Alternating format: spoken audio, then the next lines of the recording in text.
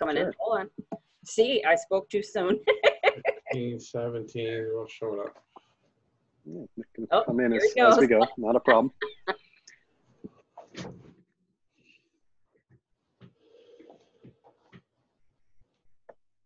All right, so yeah, whenever everyone's ready, I'm ready to go. I'm going to start by just making sure I can share my screen here. Okay, well, thank you all so much for coming. This is Dr. Evan Murkoff, and he will be hosting tonight, Beer 101, and I hope you enjoy it. Take it away. Great. Thank you, Michelle. We're recording. Perfect. All right, so welcome. I'm glad everyone could join us. Of course, this is Zoom, so I have to ask, can everyone see my screen? Is it full screen right now? Excellent. Okay, so originally we were planning on doing this on campus, and the process of me showing you is going to be a little different here because I don't have the ability to really bring out the different parts of the brewing process. But I think I'll be able to give you a really good background, especially for people if you haven't brewed before. I should be able to give you a really good kind of primer here as far as what homebrewing is all about. So just to give you a little information about me. So I'm an associate professor at the Mount. I've been at the Mount for about 6 years. My research uses yeast, the yeast that's actually very similar to brewing yeast, to study gene expression. But I've actually been a home brewer longer than I've been studying yeast. I started brewing back in 2006.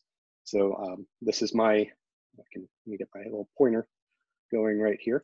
This is my logo for my company. I call myself Lazy Dog Brewery. And over the last 14 years, I've probably brewed somewhere in the order of a little over 200 beers. I've kind of lost count a little bit, but somewhere in that area. And I've even entered some competitions. I've won a few ribbons. And what I want to do is just give you a little background about what the process is, because I love doing it. I've been doing it for 14 years, and it's a really enjoyable hobby. And before we start talking about it, I just want to give you some resources that you might be able to use after the talk when it comes to getting some more background on homebrewing. This is by far the best one. It's called How to Brew by John Palmer. John Palmer is one of the legends in the homebrewing field. And he wrote a pretty extensive book on homebrewing, and the first edition is free online. So you can read the entire book. I actually read this book before I brewed my first beer, and it's probably more information than you need, but it'll give you a really good background on the process. There's some really good message boards out there. The one that I particularly like is called homebrewtalk.com. The people on there are really helpful. There's a lot of good advice. There's a lot of good recipes. I don't spend as much time on there as I used to, but if you see Professor Frink, that's me on there. There's some other websites. The BJCP website is the Beer Judges Certification Program.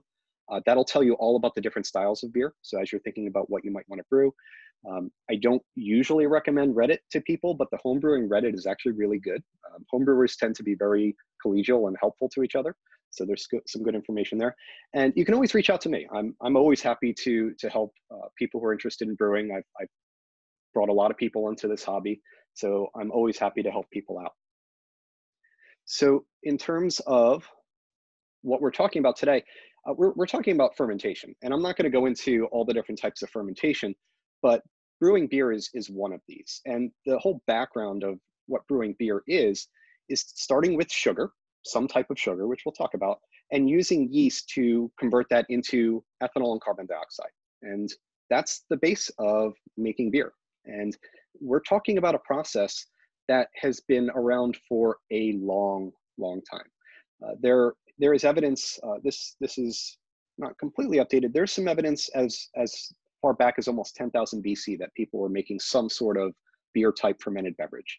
So back in East Asia, we found evidence, there's evidence in the Middle East from 3000 BC, there's evidence from the North America from hundreds of years ago. So this is something that's been around for a long time. There's actually some good research that suggests that the domestication of crops may have occurred because people wanted to make beer, the domestication of barley. And I'm not going to go into a whole lot of history, but the reason that beer has persisted over time is that it is actually quite good for you in a lot of ways, particularly if you go back to the 13th century, that time when there was not a lot of potable water. Turns out that beer is really safe. So one thing that you can take away is if you decide to go make a beer, whatever you make, it's not going to hurt you. Nothing pathogenic can live in beer. Nothing that can make you sick can live in beer. And the reason for that is, one, it has a really low pH. Two, it has hops, which have natural antibiotic properties. And the presence of alcohol make beer something that is something that you can store, something that doesn't really go bad. So before I talk about, I think I'm back, okay. Before I talk about the actual process, I just want to go through the 4 main components of beer. So there are really just 4 ingredients that are necessary to make beer. There are other things that are sometimes added, and we can talk about some of those.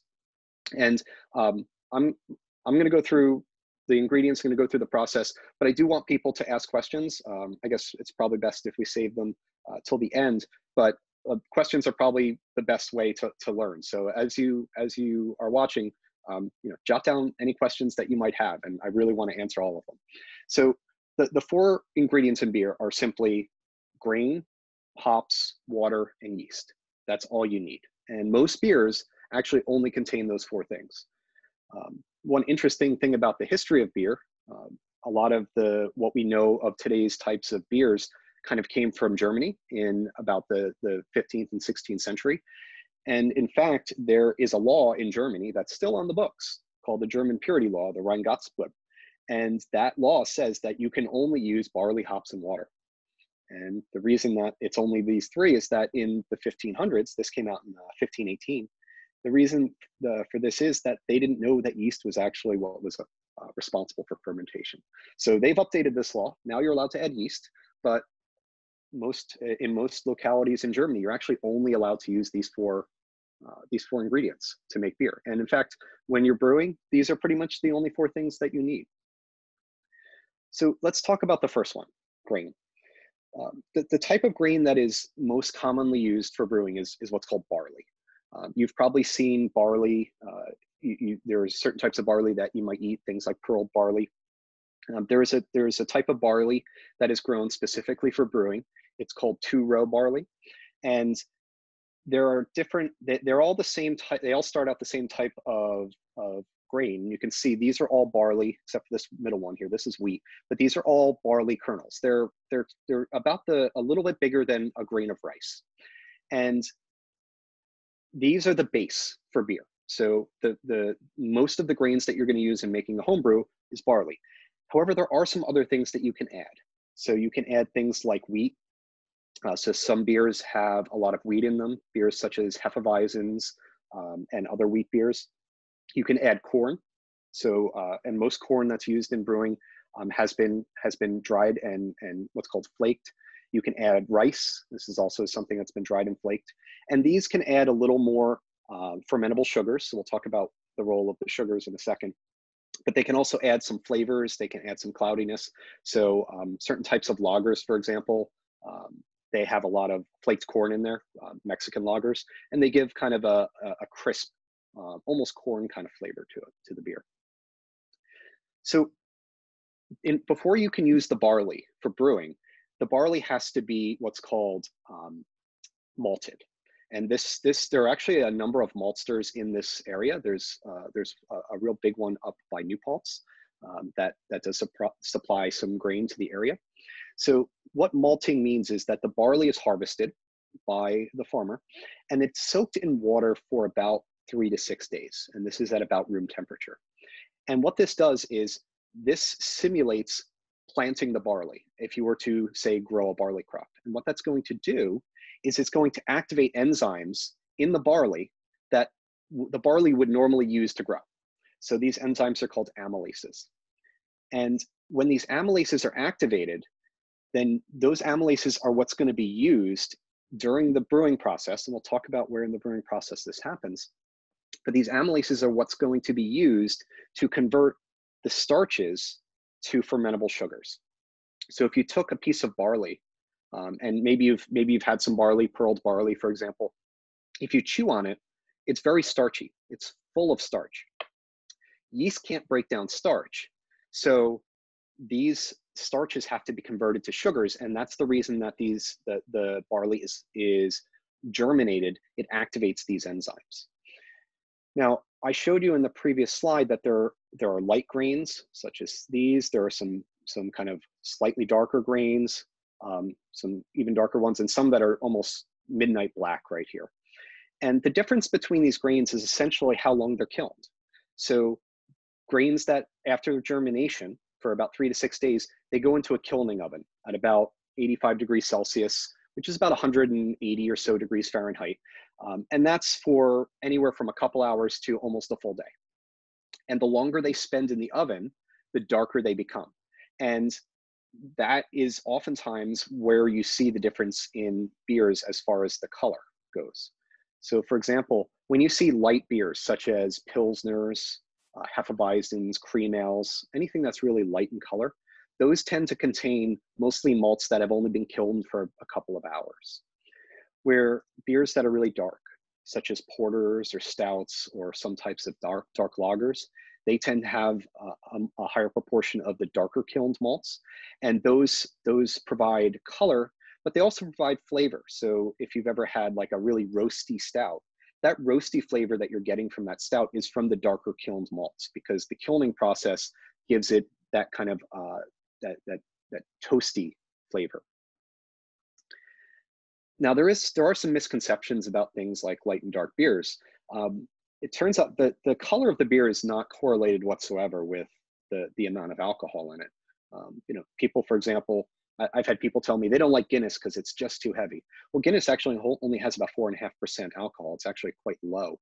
The color of the beer has nothing to do with the alcohol.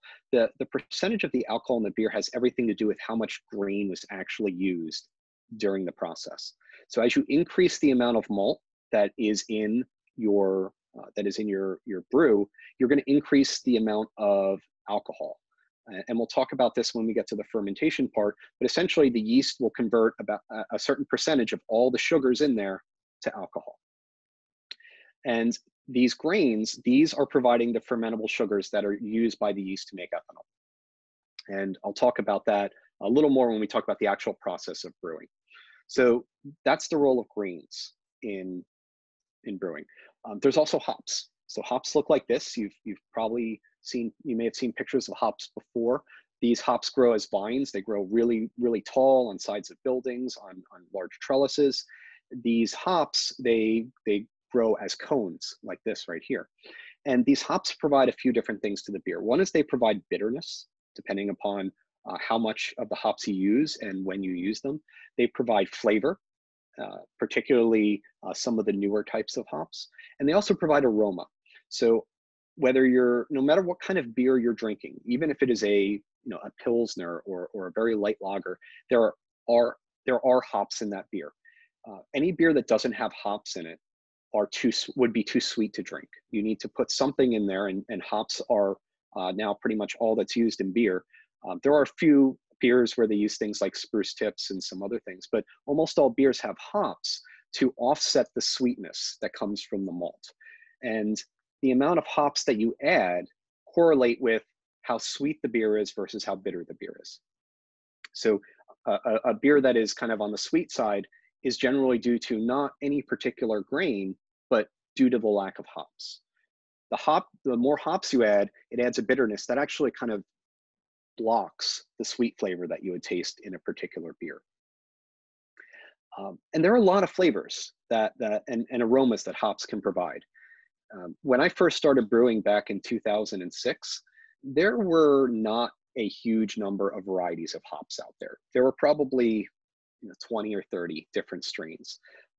And this is actually an older picture showing a handful of these strains and some of the different flavors that they provide. So some types of hops give more of a floral type of flavor. So these are oftentimes more of your English or what's called noble hops. Sometimes, and some of the similar ones give kind of more spicy flavors. Some of them are kind of are more evergreen. They're almost like, you almost have that kind of piney flavor to it. Some give more of an earthy flavor. Some give kind of an herbal type of flavor.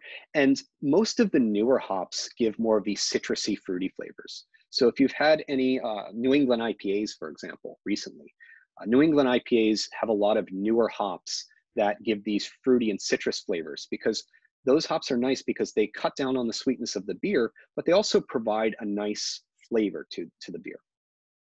And in fact, as of right now, there's well over 100 hop varieties out there.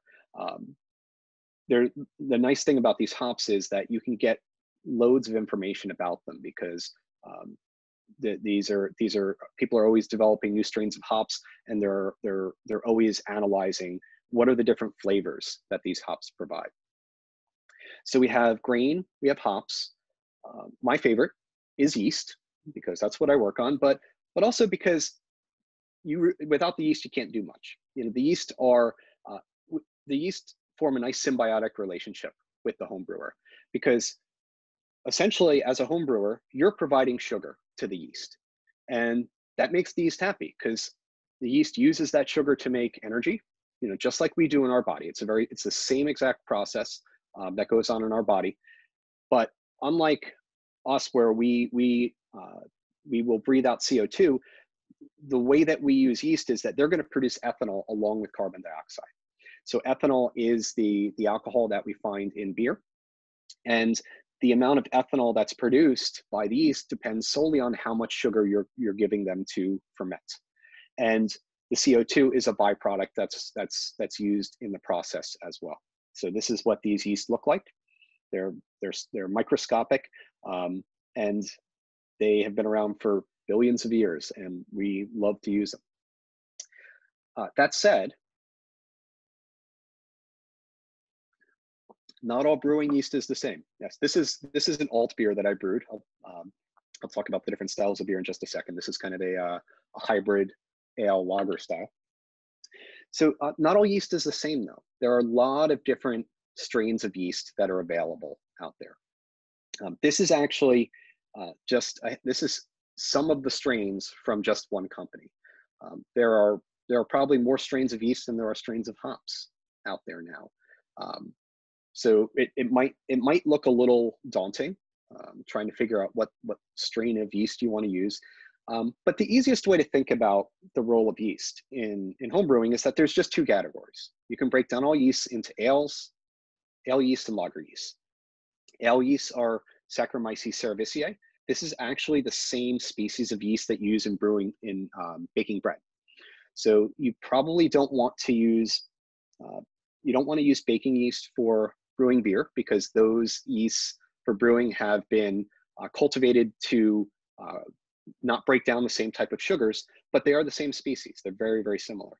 Lager yeast, there are different species of Saccharomyces, Saccharomyces pastorianus, and virtually all beers fall into these two categories. And you've probably seen some of these styles of beer before. So, for example, a Pilsner, for example, an American light beer, Munich Helles, Doppelbock. These are all what we would call lager beers, because these beers use lager yeast. And then we have things like porters, stouts, Belgian ales, brown ales, pale ales, India pale ales. These are all ale yeasts. And there are a few that kind of fall in the middle here. So like I mentioned, the one I'm drinking that I made it's called an alt beer.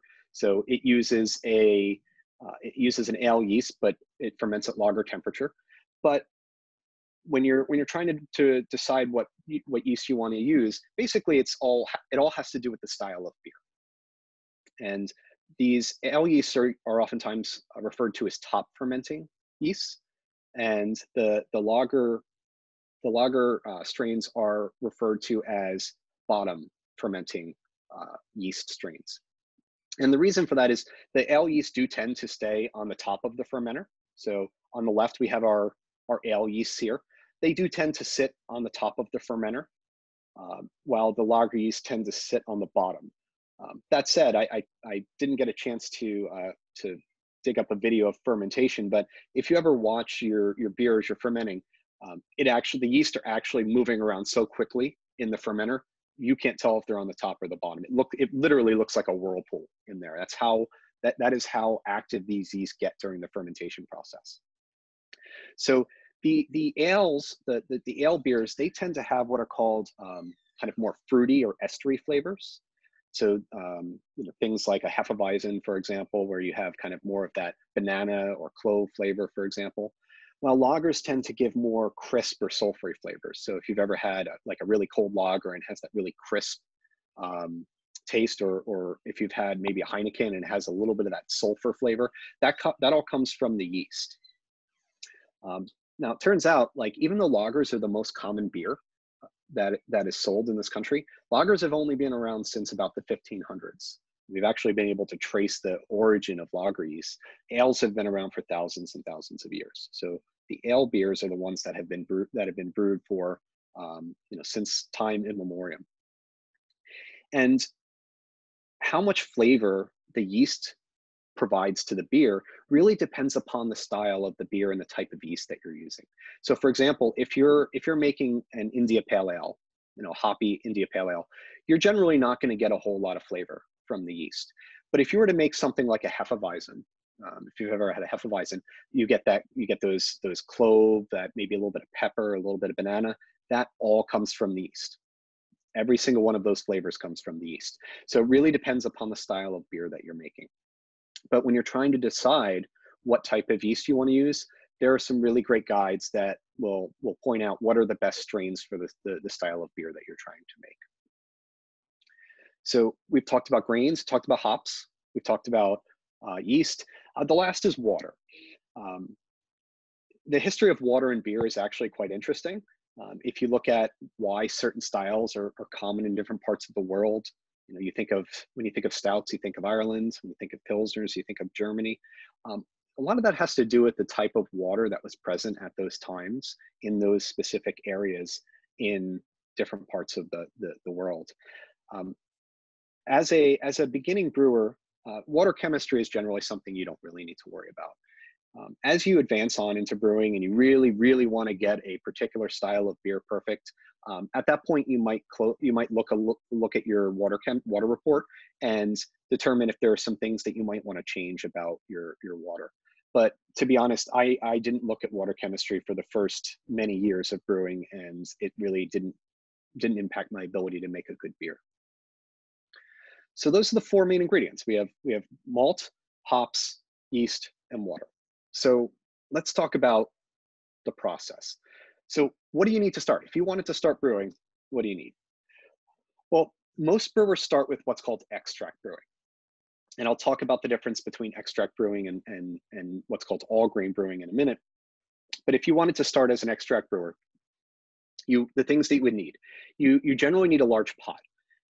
The pot needs to be at least 4 gallons, but ideally 7.5 gallons or larger is best, because most people make batches of beer that are about 5 gallons. And for a 5-gallon batch, if you want to be able to boil the entire volume of your beer, which is ideal for making the best beer, you want a pot that gives you a little bit of headspace between the top of the liquid and the top of the pot. You need a fermenter. So this is where the beer is going to ferment. We'll talk about the process of fermentation in just a minute. This is typically either a glass or a plastic carboy, or a bucket that looks like one of these buckets down here. And on the top of that bucket, you're going to have what's called an airlock. And what the airlock does, it allows the carbon dioxide to escape while the fermentation is occurring, but it prevents anything from getting inside of the bucket. You'll need some bottling equipment. So this includes a second bucket called a bottling bucket, some siphon tubing, so this is just plastic tubing, a bottle filler, a bottle capper, which is this red item right here, some bottles, some bottle caps. You need a large spoon for stirring your beer, and you need some sanitizing solution. So I'll talk about sanitation a little bit, but really big key to brewing is sanitation. And finally, you need both a hydrometer and a thermometer. The hydrometer measures specific gravity. So if you want to measure how much alcohol is in your beer, basically you're measuring how much sugar is in the beer before fermentation and how much sugar is in the beer after. And then you can calculate what the percentage of alcohol is. And a thermometer to make sure that you're at the right temperature. So if you wanted to start with a kit like this,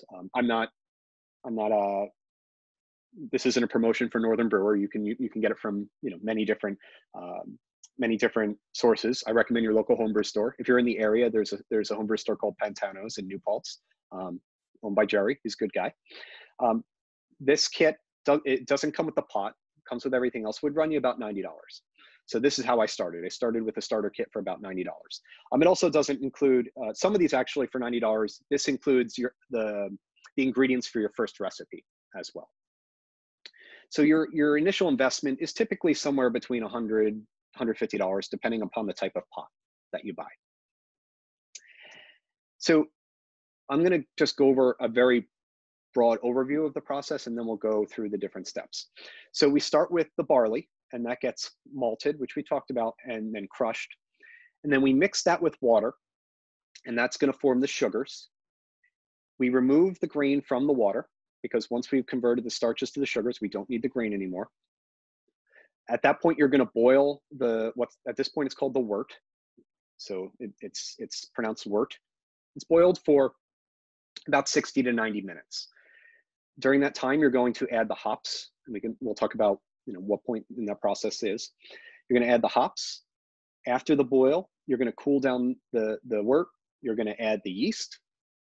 There's a certain amount of time that's going to be required for fermentation, and then finally, after fermentation is done, you can bottle your beer, and it's good to go. So it's the process that a home brewer does is the exact same process that professional brewers are involved in. It's just on a smaller scale. If you ever talk to a professional brewer, I'm yet to meet a professional brewer who didn't start out as a home brewer. This is generally how people start. So let's talk about extract brewing. So let's say if you were going to start out by doing what's called extract brewing, which most brewers do. And in the How to Brew book by John Palmer, he explains both the process of both extract brewing and what's called all grain brewing. So if you're going to start out with extract brewing, which is how I started, you're going to start with what's called malt extract. So instead of the grains, you're going to start with either this very thick liquid or this powder here. And what this malt extract is the barley has been mashed. So what mashed means is the barley has been crushed, because if you ever look at the barley, it's got a nice thick husk on it. So it's been crushed to open up the inside of the barley. And then it's soaked in water, somewhere in the 150 to 154 degrees Fahrenheit range.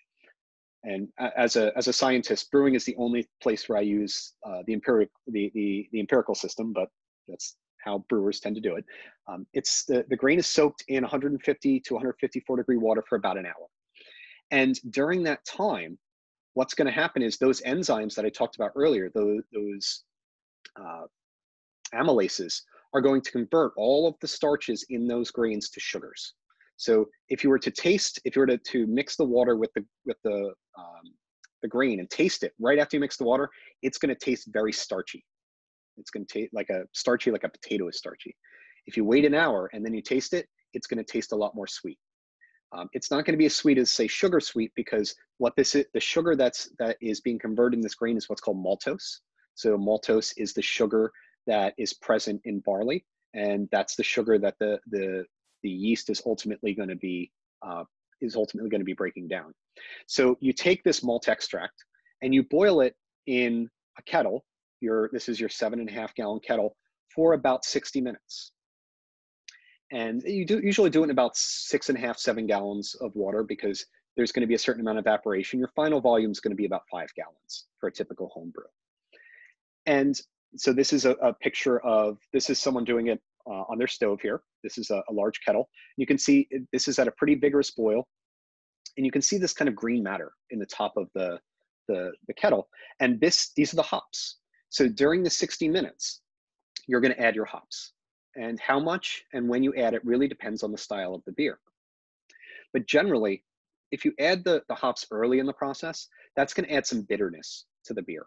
So if you've ever had a really bitter, like a West Coast IPA, a lot of hops early on in the process.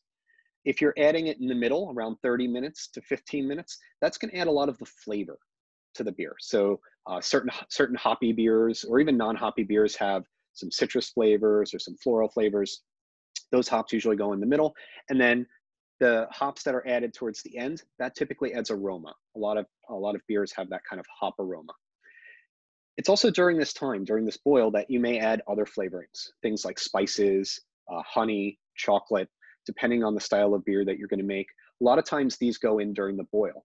And the nice thing about the boil is it's sterile. So anything that you put in, anything that you do before the boil, you don't have to worry about sanitation, because the boil will kill anything. It's really only post-boil that you have to worry about sanitation. So this is what's happening during the boil, during the 60 minutes. As I go through the process, I'm going to mention a few things that I'm just going to call them upgrades that you can do. Most of these things I did relatively soon after starting my home brewing, but some of them I waited a little longer.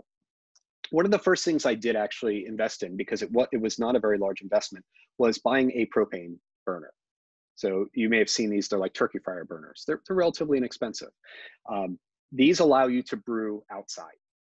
And if you have brewed before, if you ever have gotten a boil over on your stove, the liquid that's in here is very full of sugar, and it's very sticky. And it is very hard to clean off the stove.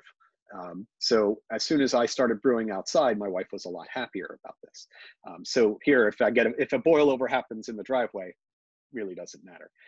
And also it oftentimes allows you to heat up the beer a lot faster. And another thing that you can invest in, especially if you have a large pot and if you are brewing outside, is what's called a wort chiller. And what this is a copper coil right here, where water comes in one end here.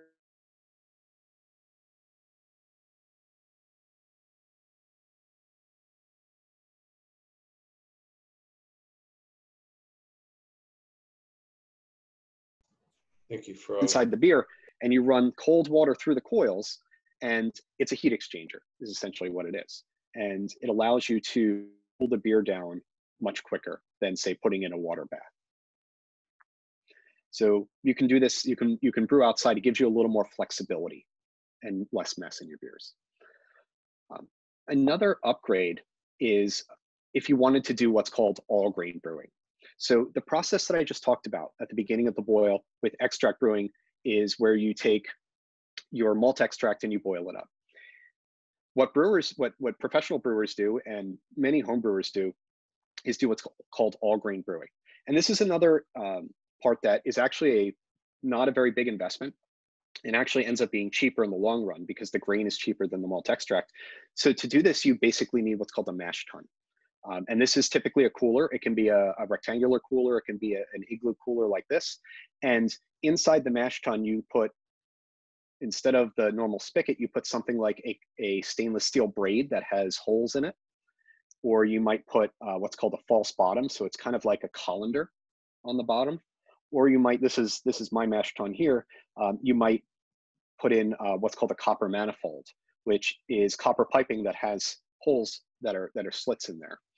And what happens with all grain brewing is you put the grain, this is where you do the conversion yourself. You crush your grain, you put it in the cooler, and you mix it with the water, you wait the hour, and then you pull off the liquid instead of the maltsters doing that. And the nice thing about this, it really increases the variety of beers you can make and generally gives a better final product. And it's a pretty inexpensive upgrade. The cooler, it's a $20 cooler. I've been using the same cooler for 14 years, the same manifold for 14 years. And it ultimately ends up being cheaper because the grain is a lot cheaper than the malt extract. So for all grain brewing, the only difference between all grain brewing and extract brewing is the very beginning. So instead of using the extract, you're just going to start with the crushed grain. You're going to mix it in the water for 60 minutes. And then you're going to drain the liquid from the cooler into the kettle.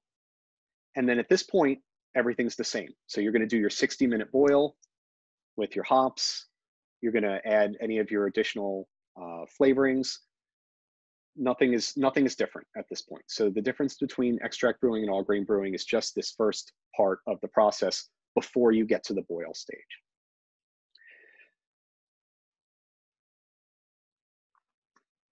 So we boiled our wort for 60 minutes. We've added our hops. Anything else we might want to add? What's the next step? Well, once the wort is done boiling, we have to cool it down. And this is a picture of a chiller inside a beer, and you can see there's a hose attached to it running cold water through.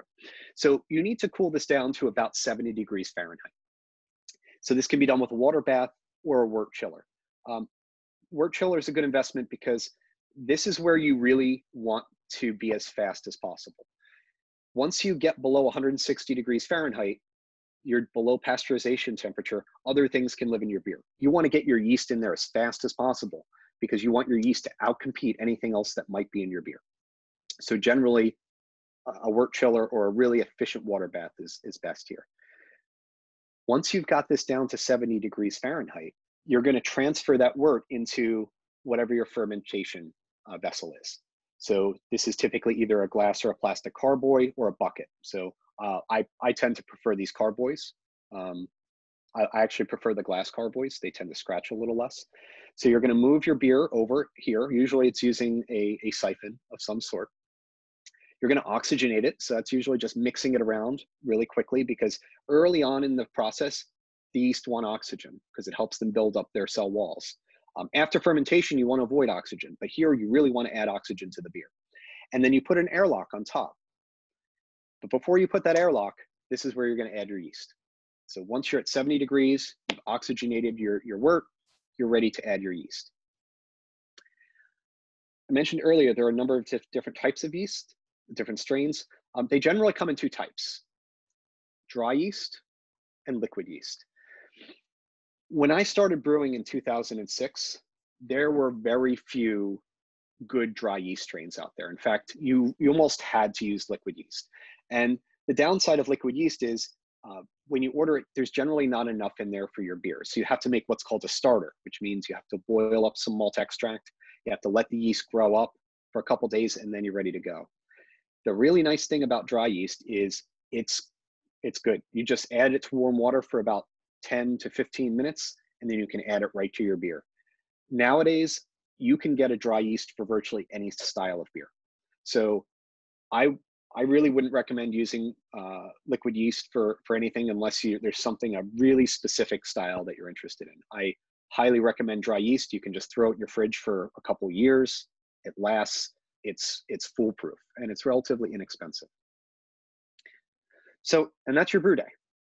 So your brew day typically lasts anywhere from 2 to 4 hours, depending upon if you're doing an extract and depending upon your homebrew setup. You know, from when I start crushing my grain to when I put my fermenter in the basement, it's usually about 3.5 hours for me, and then maybe a little bit of extra time for cleaning up. So at this point, you've added your yeast, you're ready to ferment. And this is what we call the primary fermentation. How long this takes and what temperature depends upon the style. So most ales ferment at about 60 to 70 degrees Fahrenheit. There are a couple examples where they're a little cooler.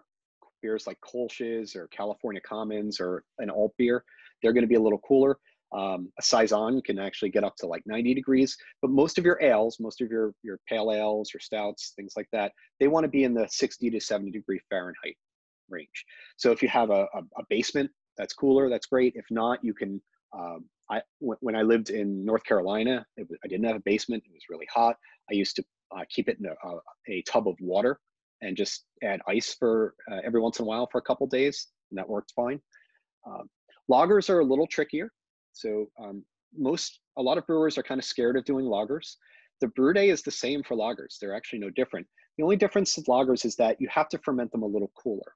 So primary fermentation for lagers is about 45 to 55 degrees, and it takes a little longer.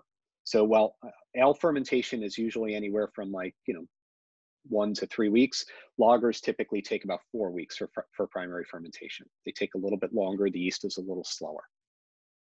And part of that is it's colder.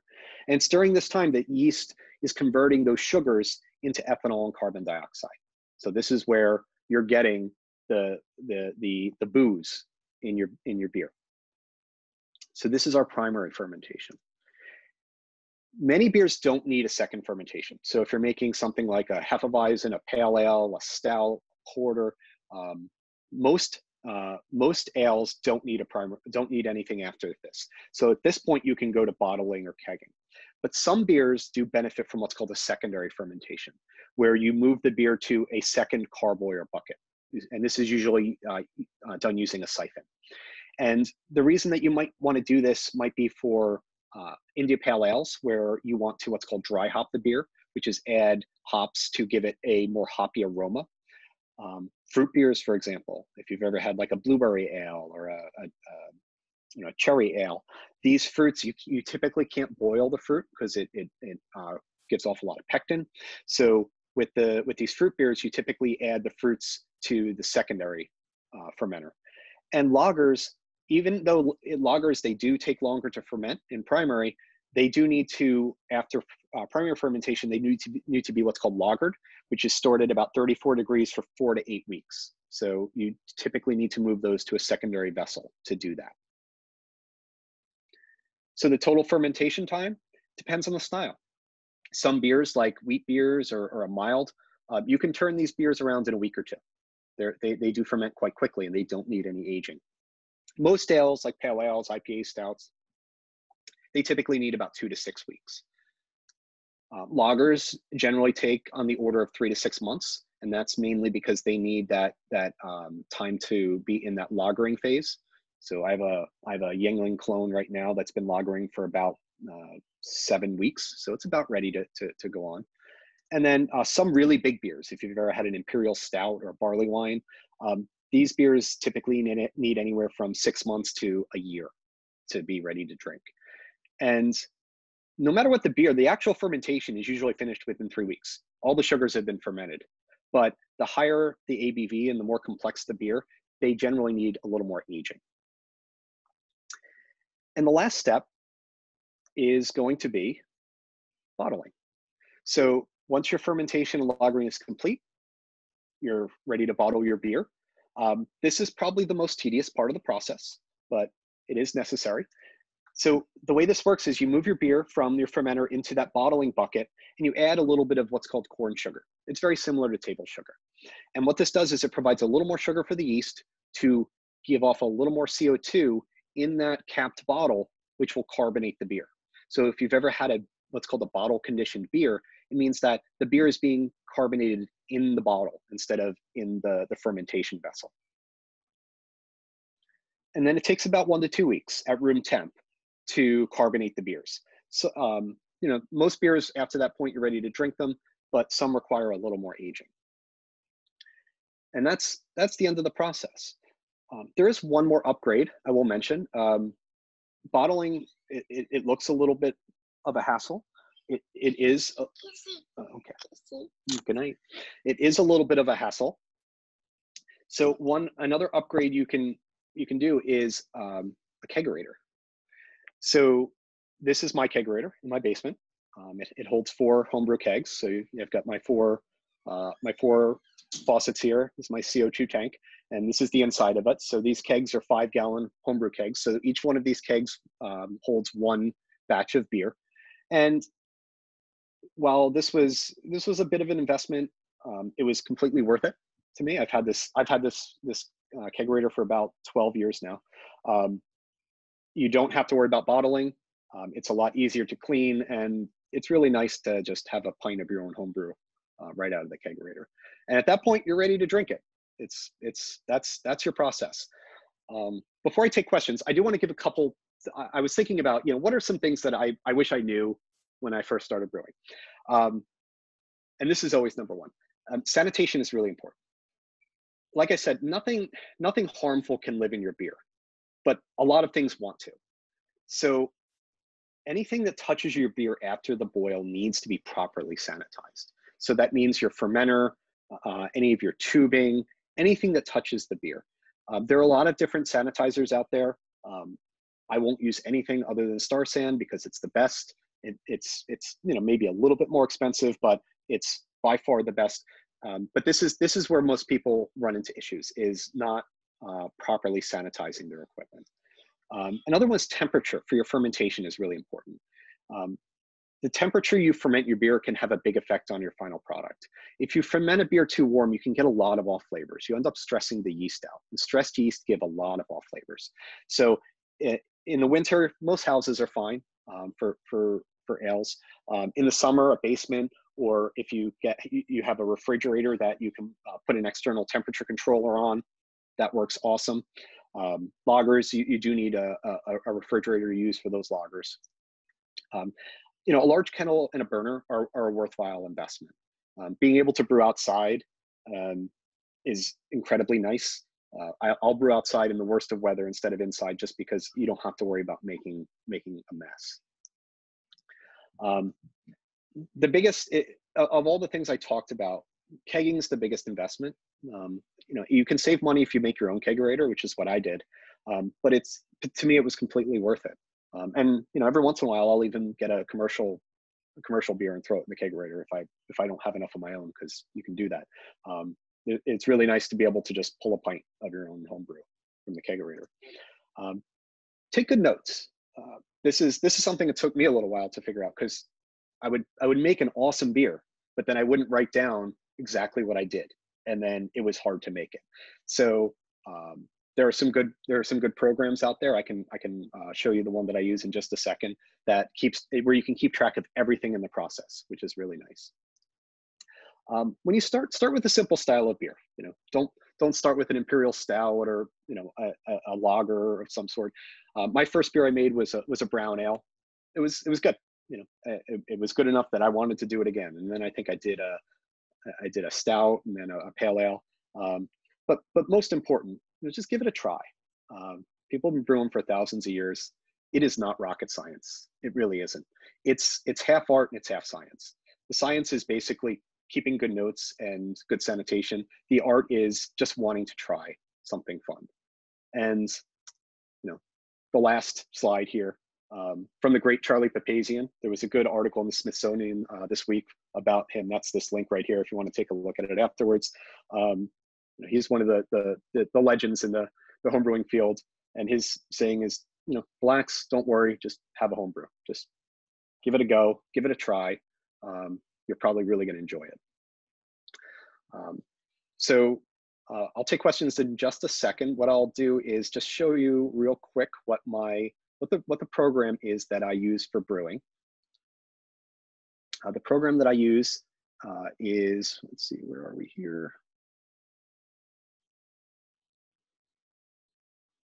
Right here, it's called Beer Alchemy. This is, I believe this is only on a Mac, but there are similar programs on PCs. So this is, it says I have 134 beers in here, but I've actually started using this after I started brewing, and it sorts them by whichever beer. So actually, I'm going to be brewing tomorrow, and what I'm going to try to do is, if anyone's interested, what I'm going to do is I'm going to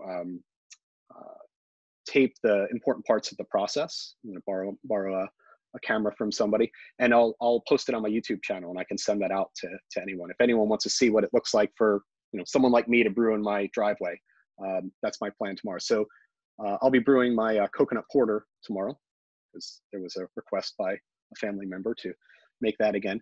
So it keeps track of all the volumes, the amount of grains that you use, the amount of hops, the beer that you use, or the yeast. And it also keeps track of what, you know, what your gravity was. So the gravity is the amount of sugar that you have before the brew, and the amount of sugar you have after the brew. And this is how I keep my notes. Is I have every beer that I make, I have logged in this program right here. All right, so I would love to take any questions that people have.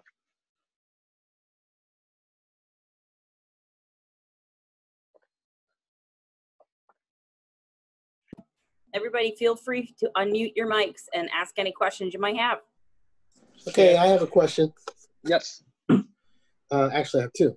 Okay, great. You mentioned the risk of contamination during the oxygenation. So I was wondering, when you're doing the transfer, is it important to shorten that time as much as possible, or do you have some flexibility there?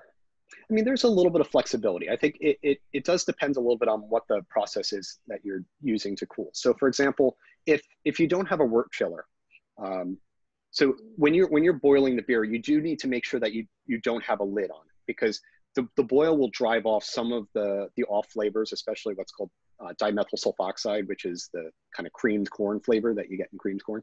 It'll drive off those. Once you start cooling it, you can actually put the lid on it, and if you're using a water bath, you can keep cooling it down the water bath, and the lid's going to prevent anything from getting in. If you're using a wort chiller, typically it's open to allow the wort to the water to circulate around. So there is some leeway. It depends a little bit. If you're inside, there's less of a chance of contamination. If you're outside and it's really windy, I'd say of all the times that I've had contamination, that's probably the place where it didn't occur most likely. But what you don't want to do is just let it outside for like 3 hours after the boil, because there are wild yeast that are floating around, and there are some wild bacteria that are floating around that have the ability to ferment sugar. Does that answer your first question? Yes, it does. Thank you very much. Mm-hmm. And then the next question is, you mentioned something about, I thought you said that beer doesn't age. And I remember I went up to Magic Hat in Vermont and got myself some of my favorites. Mm-hmm. Came home, I left them in the basement, I think maybe a month. And I got to tell you, that was some pretty sour, nasty stuff when I got the drink. So if it's, yeah, so beer can get contaminated. I've had beer from breweries that is contaminated. It won't make you sick, but it can certainly get contaminated. As far as aging beer, if it turns sour, then there was something wrong with it. A beer, so and how long you age a beer really depends upon the style. Like if you're making a wheat beer, I wouldn't age that beer more than a few weeks, because it's not gonna go bad. It's just not gonna taste as good. But certain beers like stouts, I'll age them for months. Like I have an imperial stout in my fridge downstairs from 2 years ago. That is, I'm actually giving it a little more time. I made a barley wine once that was 10%, and the last bottle I opened was 5 years after I brewed it, and it was still a really good beer. So it really does depend upon the style. Higher alcohol beers and dark beers tend to age much better than lighter beers and lower alcohol beers. And part of the reason for that is the alcohol is a good preservative when it comes to not only the any sort of contamination, but also preserving the flavors. Dark beers also tend to have a lower pH, which allows the beer to be preserved a little better. So aging beers, actually, it's good. Aging beers is a great thing for higher alcohol beers and darker beers, but for things like lighter lagers and lower alcohol beers, generally isn't necessary. Okay, and then I want to thank you for doing this. It's pretty good. Oh yeah, my pleasure. So someone asked in the chat, how much alcohol content do you like in your home brews? That's a really good question, because it really depends upon the style. I'd say most of the beers that I make are in the 5% range, and that's kind of the sweet spot of I can have a couple and still be functional. That said, I've made beers from 3% to 12%, and it really kind of depends on if I'm making this is the time of year I might think about making an imperial stout for January. I make it about 6 months ahead of time, and if it's cold and I want to have 6 ounces of an imperial stout that's 12%, that's great. Right now I have a what's called a grapefruit radler on tap, which is a Hefeweizen that I mixed with grapefruit juice. So that's about 3% alcohol. And so that's one where I can sit outside for a while and drink them, and there's not a lot of booze in it. So it really does depend upon the style of beer, but most of the beers that I make are generally in the 4.5% to 6% range.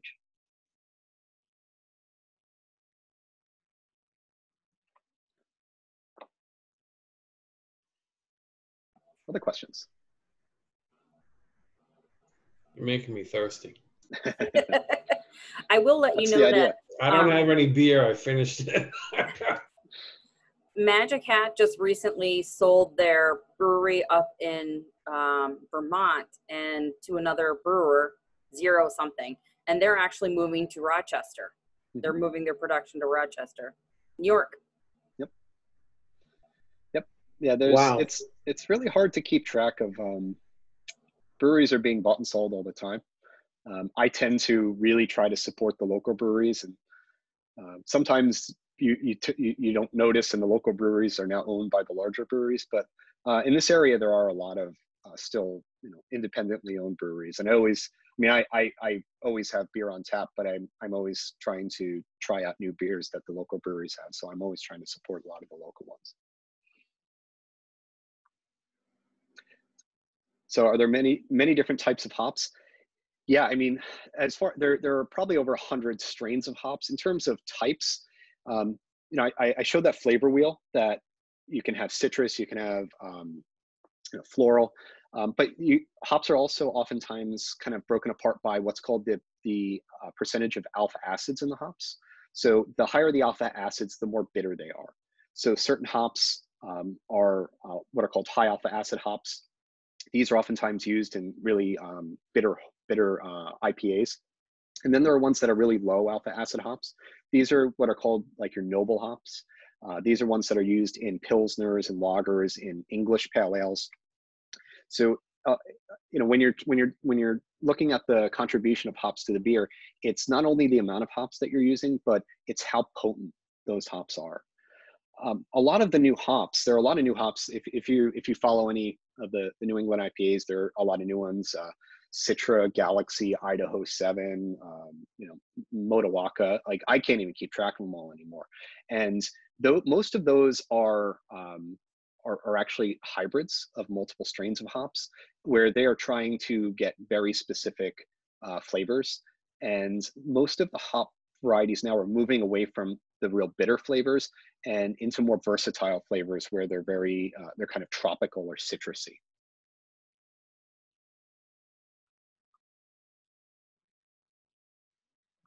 Thank you. That was good. Mm-hmm. So who else is drinking your beer? My wife drinks it. I do give it away to some of my neighbors. I live across the bridge in Beacon, so I have a little bit of a bike service where I'll deliver growlers to friends when I have excess beer, but it tends not to stick around too long. No, especially now that I'm home all the time. Do you sell your beer? I don't sell my beer. No, I don't want ATF coming after me. Oh, ATF. Okay. Or whichever the agency is. I'm happy to give it away, but I don't sell it. Okay. Yeah. People have asked me if I want to open a brewery, and I don't. I really enjoy home brewing, and I know I have a lot of people I know who are professional brewers. It's a lot different when you have to do it for a job. For me, like tomorrow, I'm going to go out probably 4 or 5 in the afternoon. I'm going to go outside, set up my brewing equipment, put on some music, and I'm just going to enjoy brewing. And if it doesn't work, it's not a problem. Like, there's not much riding on it. If it doesn't come out the way I want, that's fine. I'll still drink it. But if I was doing it for a job, there's a lot more pressure.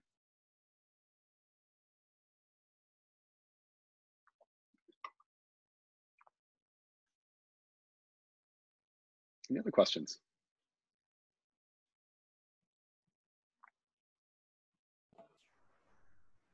Thank you all so much for coming, and thank you, Evan, so much for doing this. This is very interesting, and it was great.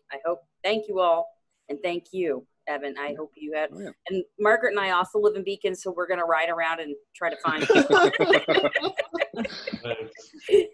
you see a guy on a gray bike and a backpack. That might be me with a growler back there. There you go. I wish I lived in Beacon. I'm in Washington State. Oh, wow. Okay. There's some good breweries out there. There's some really good breweries out here. Yeah. So like I said, when I brew tomorrow, what I'll do is I'm going to record it, and I'll post it on YouTube, and I'll send the link to Michelle, and she can send it out to anyone who wants. I'll kind of walk people through the process as I'm doing it.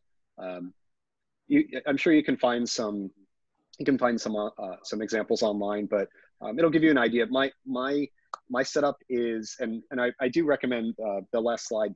If you read the article about Charlie Papazian, he's been brewing for 30, 40 years, however long. He's got the same setup he had 30, 40 years ago, and I'm kind of the same way. I've got the same literally the same mash tun. I've got the same boiling pot that I've had for 14 years, and it works. You know, it's nothing fancy, but it makes some really good beer, and that's really all that matters to me. So you know, you can spend thousands of dollars in this hobby, but you don't have to. You can do it pretty cheap. And when I first started brewing, it was actually about the same price to brew beer as it is to buy beer, or it was to buy beer. The cost of craft beer has skyrocketed in the last 5 years. So I can actually do it for about half the price as I can to buy the same beer. So it's actually, for a hobby, you know, if I'm buying less beer, I'm actually, I'm making some of that money back. So yeah, people ask, can you get access to your my PowerPoint slides? Absolutely. I can have Michelle send those out to you guys. You're absolutely welcome to have them. I was going to ask that, so good. Thank you. If you guys want to, if you would like to have me send it to you, you can just email me at alumni@msmc.edu. It goes right to me. And please, if you have any questions, if you want to get into start brewing, or even if you're just thinking about it, feel free to email me. I'm always happy to answer any questions. You know, I love getting people into this hobby. I will warn people. I have gotten people into this hobby who have gone to work in breweries, and their wives were not so happy about it. But you know, that's the risk you take. So yeah, you know, I've gotten some people very, very deep into this hobby, but it is a lot of fun. Sounds like it. Thank you so much. Yeah, so my pleasure. Okay, thanks everybody. Great job. Thank you. All right. Thanks for coming, everyone. Thank you all so much. Have a great night and enjoy the weather this weekend. It's supposed to be beautiful. Absolutely. Yep. And for all you dads, happy Father's Day. Oh, thank you. Thank you. Thank you. Thanks so much, everybody. Thank you. Thank you, Evan.